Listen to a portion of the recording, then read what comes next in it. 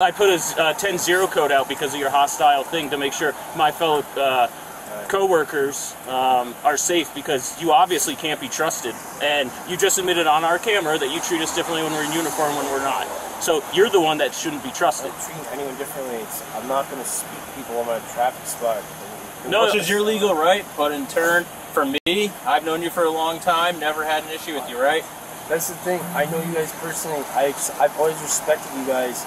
I've never had an issue with you, always been friendly, talked with you, no issues. I don't want a problem. No one's saying you are. But what I'm saying is when you tell me that you're going to treat me differently if I stop you, that doesn't sit very well with me, because now I have to be heightened because you're going to treat me differently.